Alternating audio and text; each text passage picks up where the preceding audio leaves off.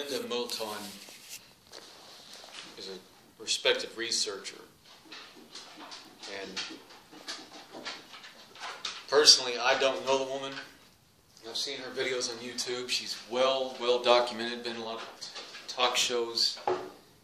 Linda Moulton, M-O-U-L-T-O-N, and she's gone on public saying that the hybrids, the extraterrestrial human hybrids, are here to take over the world. They're here to overthrow mankind. How do you counteract? How do you respond to something like that?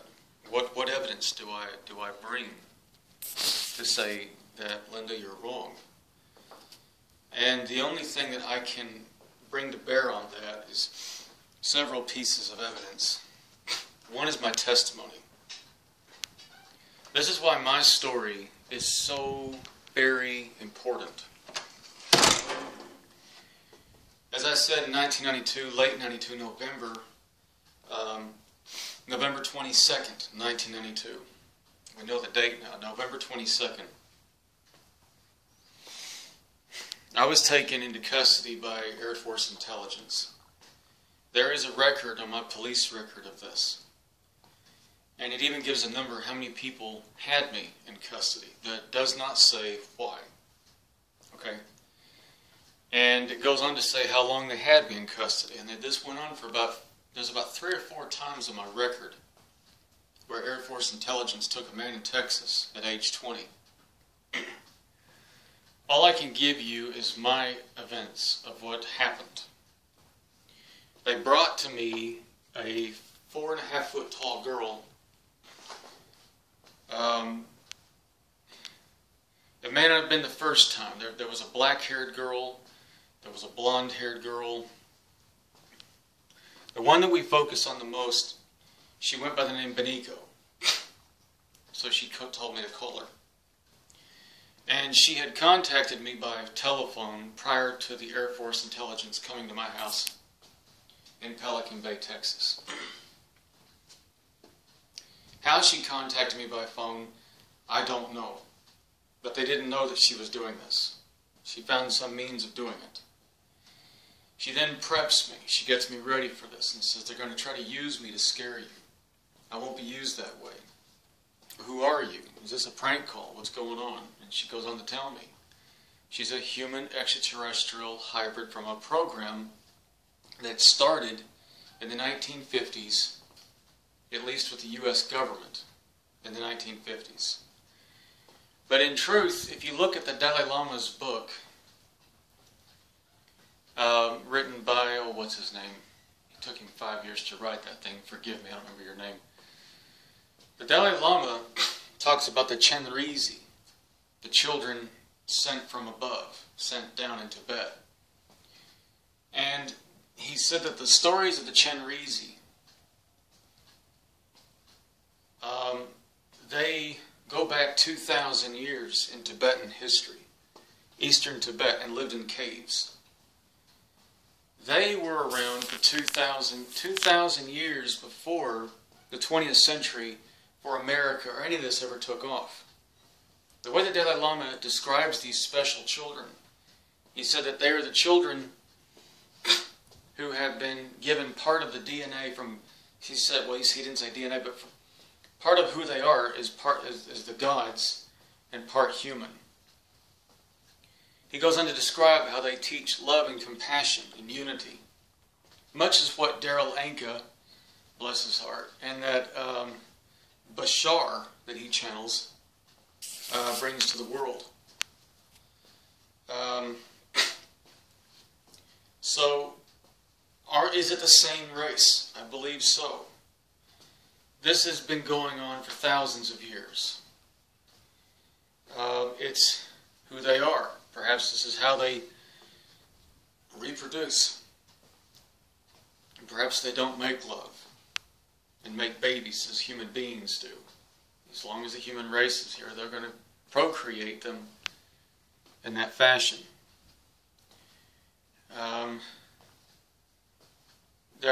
But then you say, well, that sounds kind of alien. Well, we are talking about extraterrestrials here.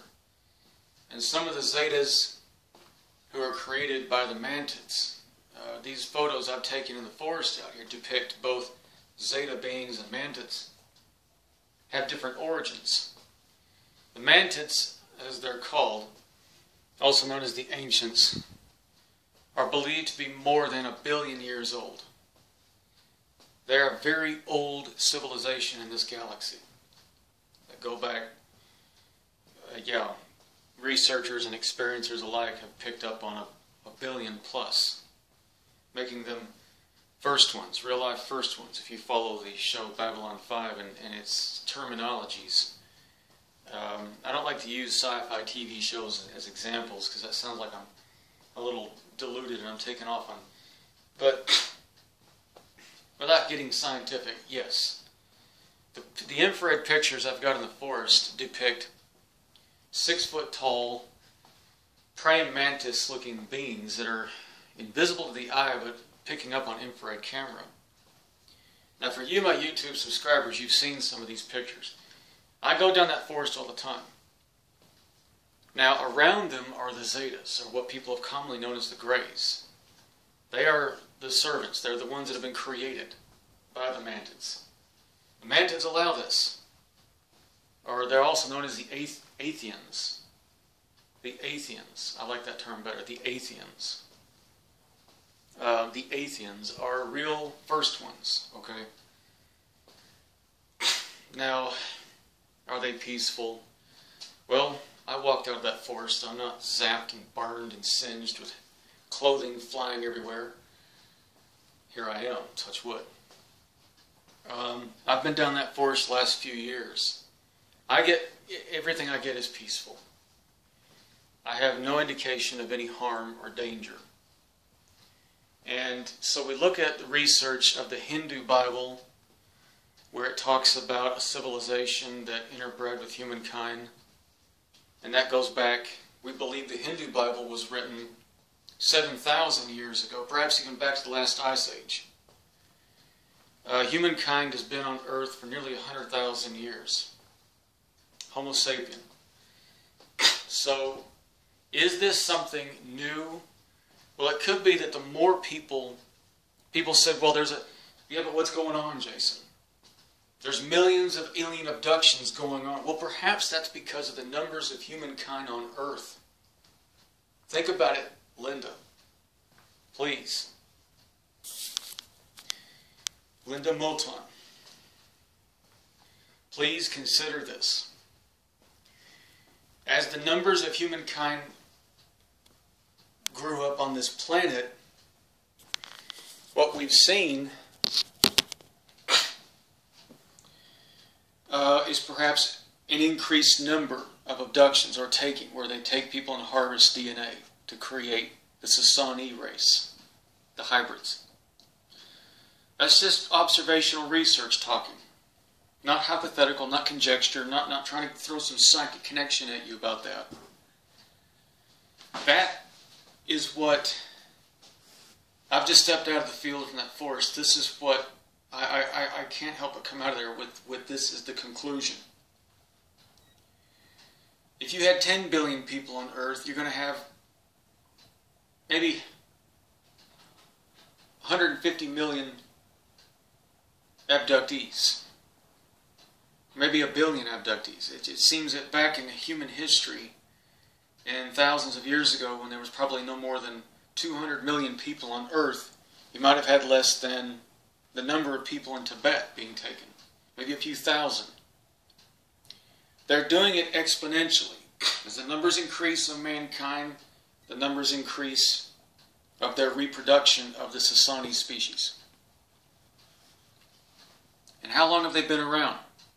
How long have the hybrids been in existence? If you look at Mars and all the artifacts that the Mars rover has been picking up and seeing,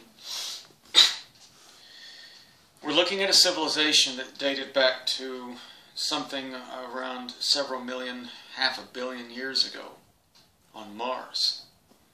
The humanoid form, the Homo sapien existence, has been here before.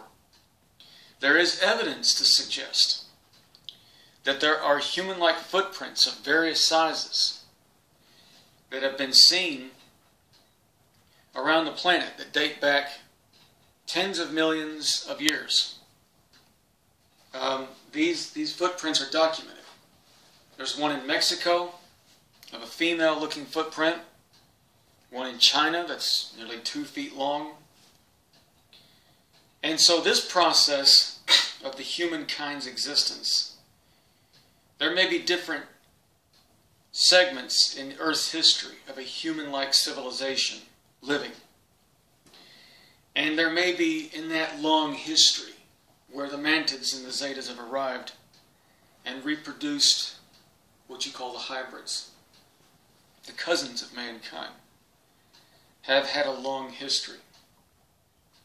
So as long as Homo sapien, or this species, procreates through sexual contact and continues to exist, so too will these hybrid beings, as you call them, continue to come into existence as a consequence of the existence of the Homo sapien species. It's almost like the larva moth that goes in, incubates inside of a host. I like to think of it as this species of bird that goes in.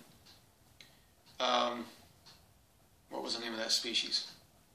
It was a cuckoo bird. What was it? Oh, anyways, it goes in, knocks out an egg from the nest, and it puts in one of its own eggs. So you've got 4 eggs of robins that will come up and 1 of this cuckoo bird. And it's the mother robin that will then incubate and grow and raise that of its kind. It may be an ongoing process. If we look at it more in the long-term time and stop seeing it in decades and 20th century, because people become paranoid and frightened, because they like to put a lot of things on this. They like to say a lot of things. We're dealing with a very benevolent and very special, compassionate race that is no harm to anybody. My own experience in 1992 when they brought Beniko to me, of course she had the larger than normal eyes, and even the shape of her face matches the cliff carvings, friezes on Mars. Very similar looking carvings have been seen. So we have a civilization that was wiped out up there that came to live down here on Earth. And we have a continuing process where we have the human race becomes host to another civilization. They may not sexually reproduce. They can have sex. There have been, yes, cases of that. So in 1992, she comes to me. They bring her to me. 7 or 8 RVs, black tent glass, with armed people that get out. And we have an introduction. We meet each other. And they monitor how we get on with each other. Sadly, I then was witness to them taking her from me and grabbing her by her hair and hitting her and assaulting her.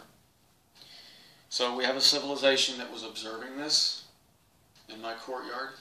Of course they saw that. They didn't do anything. And she told me, they can't. This is about setting an example. She said, if we do anything, they do anything to save me, and she told me, then that's going to say to the human race, we're a threat to you. So basically they were beating up the Dalai Lama. A female Dalai Lama. That's what it comes down to. They just basically took a Dalai Lama out to my courtyard. A very high priestess, Buddhist monk is what you could think of her as. And beat the crap out of her in front of me. So to Linda Moulton, Hal, I think H-O-W-E, Linda Hal Moulton, and to other researchers like Dr. David Jacobs, I respect you. I respect you very much. I do see you as colleagues.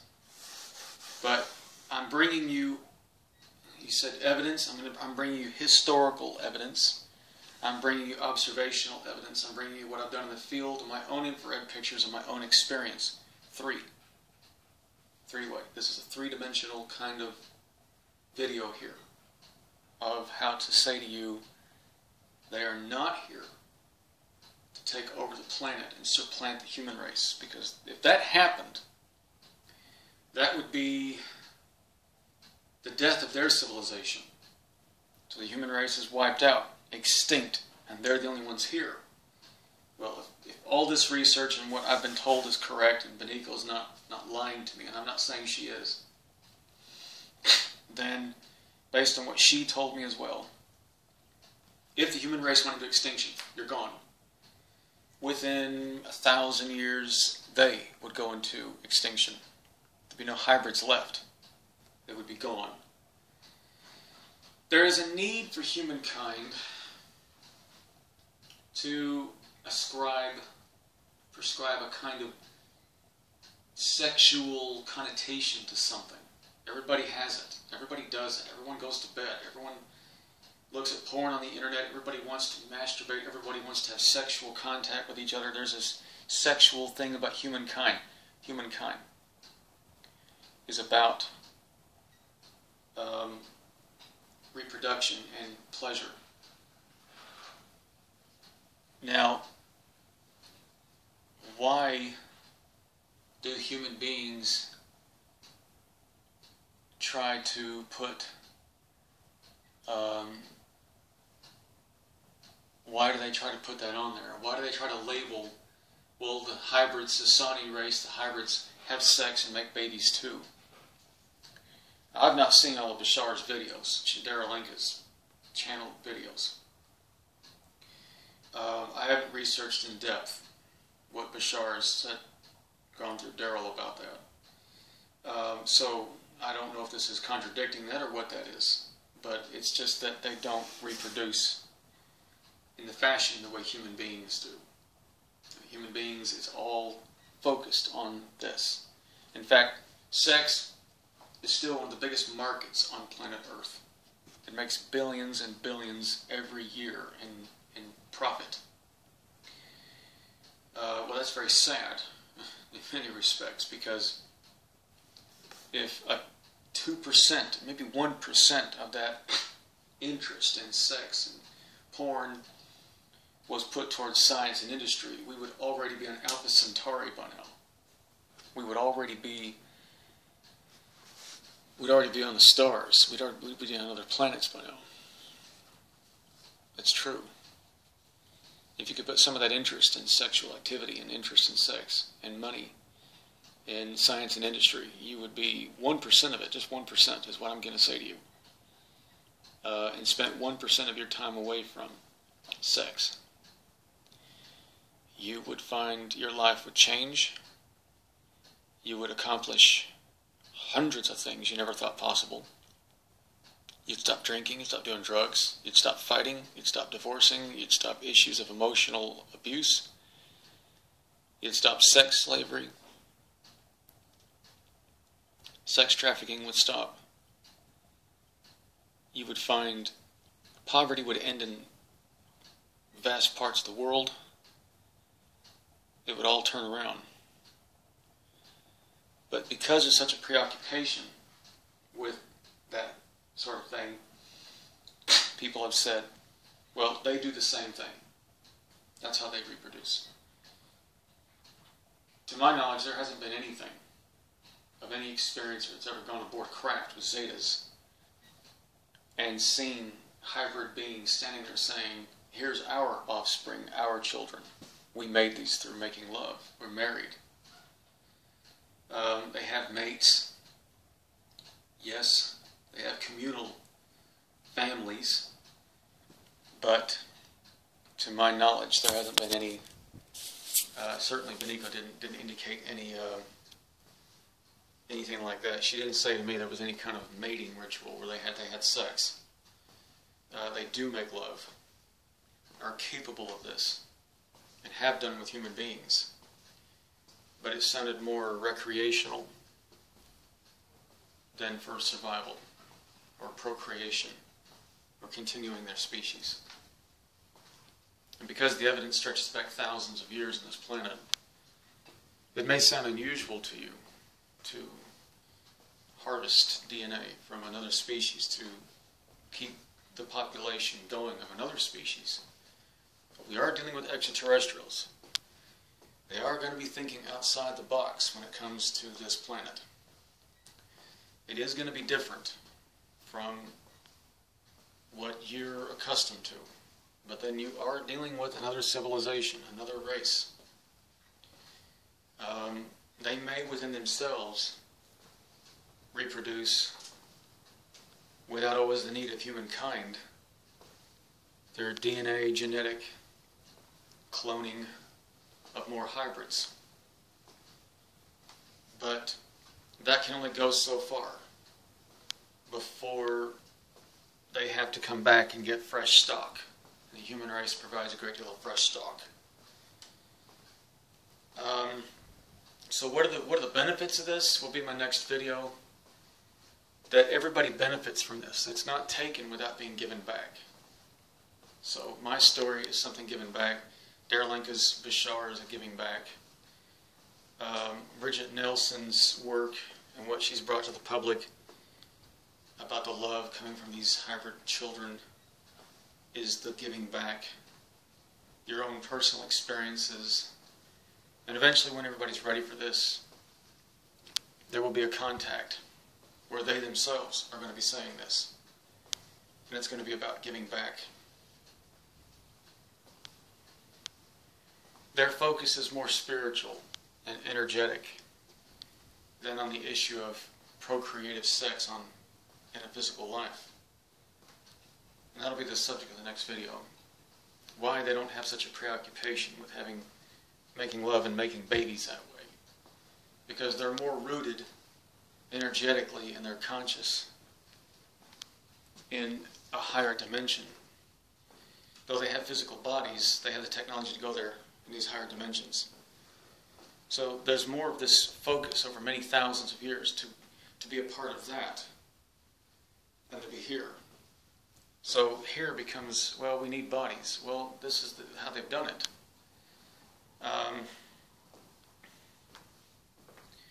So the human race sits kind of somewhere at the bottom of the totem pole in that regard. As far as races go, procreative sex is the means to survive, like all species in this planet. Well, most species, not all. Because there are species in this planet that reproduce without sex. So in biology on this planet, there are species, strange as they may seem to you, that are in the oceans in this world that have been documented to reproduce without the need for sexual contact. In very much the same way that there's a cloning or taking of DNA from each species in the ocean and hosting and creating another of its kind. And these species tend to live on for a long, long time in the oceans. So there is scientific evidence that such existence goes on this planet anyways. Not everything has to have sex to exist. So I hope this video has been informative and dispels the fear, maybe hopefully dispels some fears of a hostile takeover. If the human race goes out of existence, they would also go into extinction.